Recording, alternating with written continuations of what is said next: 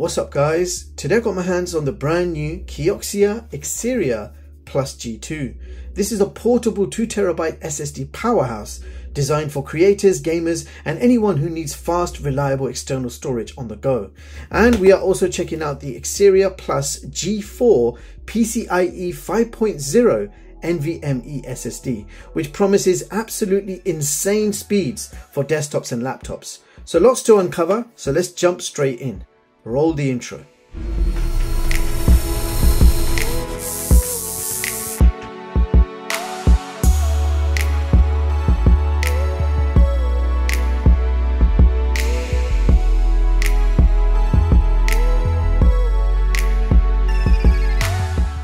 Alright, now let's quickly talk price.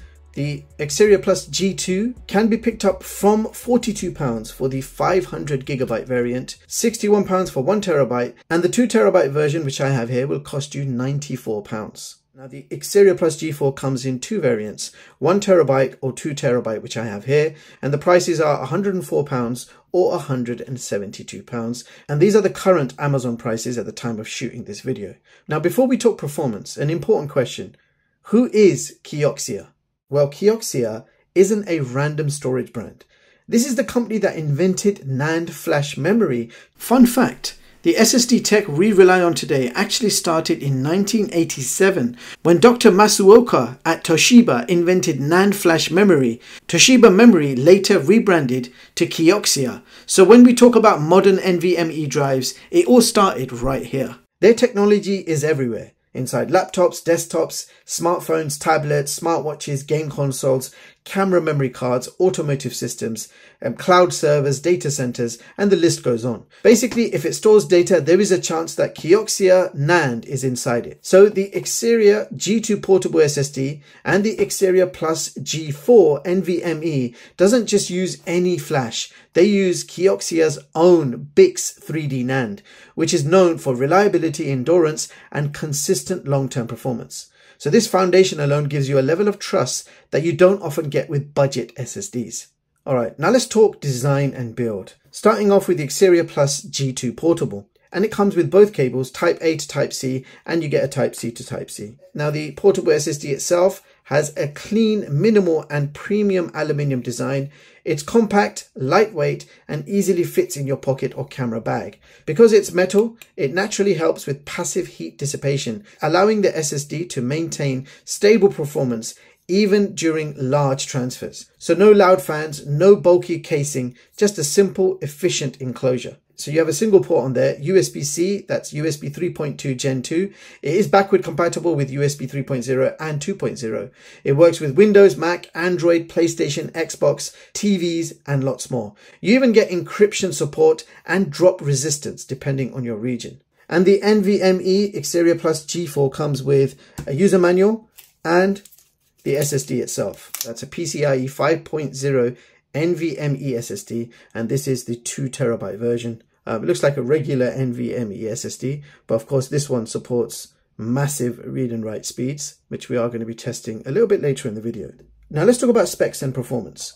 Now the G2 portable offers around 1050 megabytes per second read and around 1000 megabytes per second write. This isn't NVMe level performance, but it's significantly faster than traditional hard drives or standard USB flash drives. And we'll be doing a real-time performance test a little bit later in the video. Now the G4 PCIe 5 NVMe SSD, maximum read speeds up to 10,000 megabytes per second. So blazing fast read speeds, super high write speeds, reduced latency, faster access for heavy workflows, and because KIOXIA manufactures their own NAND, the G4 SSD combines BICS flash and custom controllers for stability and reliability under long workloads. Alright, so now it's time to test these out. So I've just installed the Plus G4 NVMe SSD into a mini PC. And in case you're wondering, this is the Herc Orion 1 mini PC. powered by the AMD Ryzen 9. So we have a 1TB Kingston already installed. That is a PCIe 4.0 card. This board only supports up to PCIe 4.0. I've stuck this in anyway because it is backward compatible, and we'll do benchmarks on both of these to see the difference between them. So mini PC is powered up, both drives are connected and powered on. NVMe has been installed internally, and the G2 portable is right here. So we're going to run a number of tests. The first one I want to do is a simple copy test. So here is Marvel Spider-Man 2 game files. You can see it's 87.9 gigabytes in total. So that's on the C drive right now, the internal 1TB NVMe SSD. So we're going to copy it straight to the G4 first of all and see how long it takes. So I'm transferring nearly 90 gigabytes from the main C drive to the new NVMe, and it finished in around 30 seconds with a consistent transfer speed of roughly 2.6 gigabytes per second. And yes, I sped this part up 2x so you don't get bored watching files fly across the screen.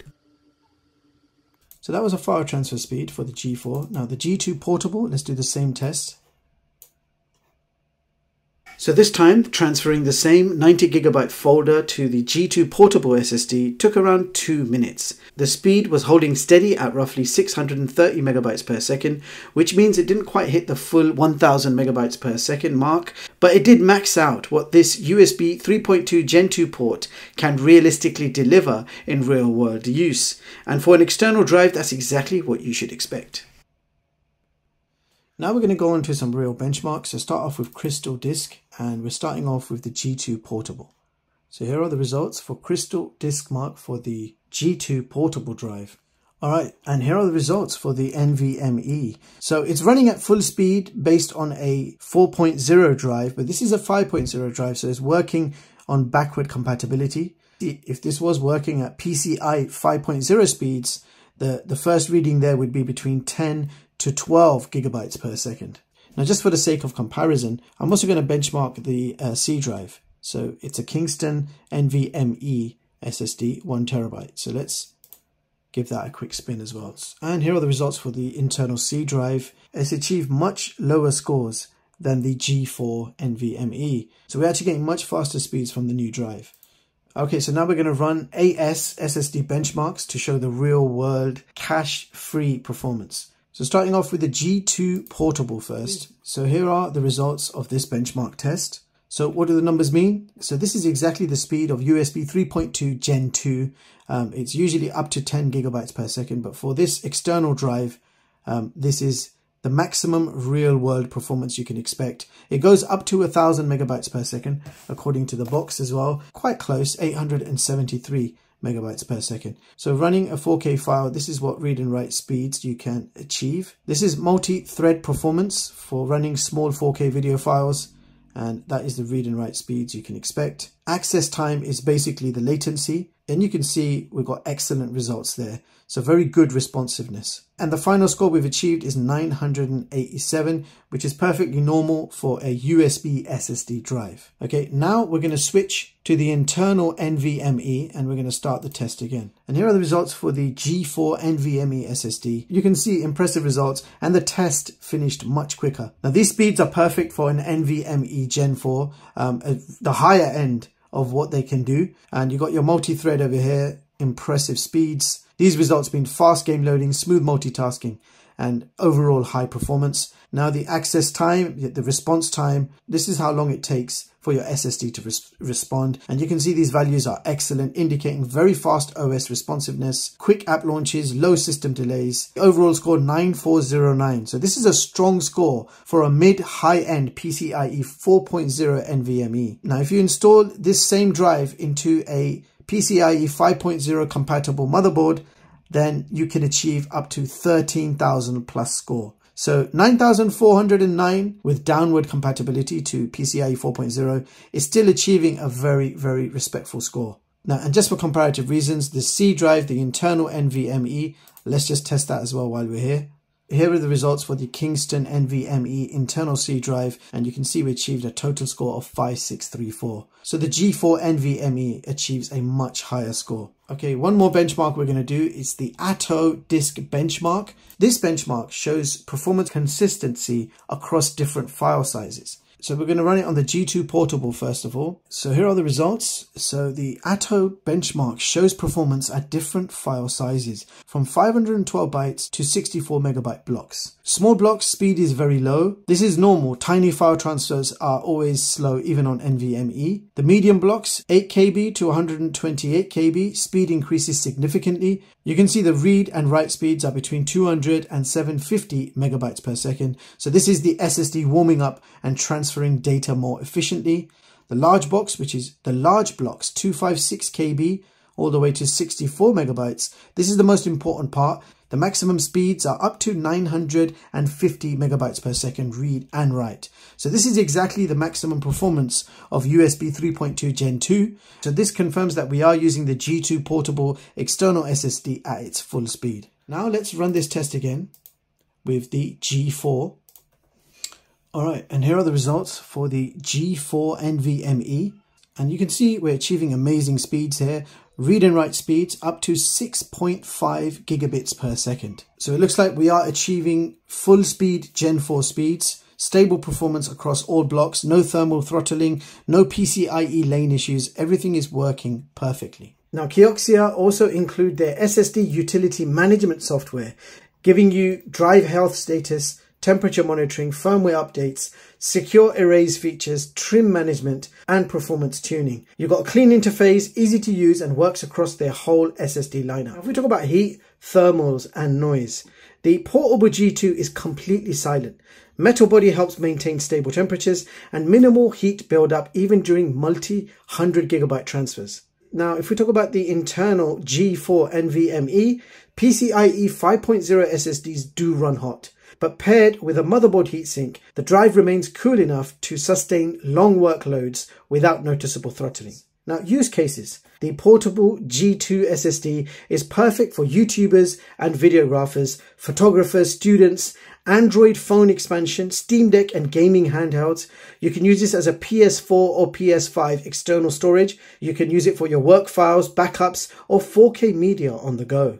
The internal G4 NVMe is perfect for PC enthusiasts, heavy gamers, video editors, 3D artists, programmers, or anyone needing ultra-fast OS and project performance. So there you have it guys, the latest offerings from KIOXIA, and after using these for over a week, here are my pros and cons. Starting off with the portable G2 SSD, so you're getting very good real-world transfer speeds, portable, lightweight, and durable. Reliable BICS flash, good heat control, works across all devices, and affordable pricing.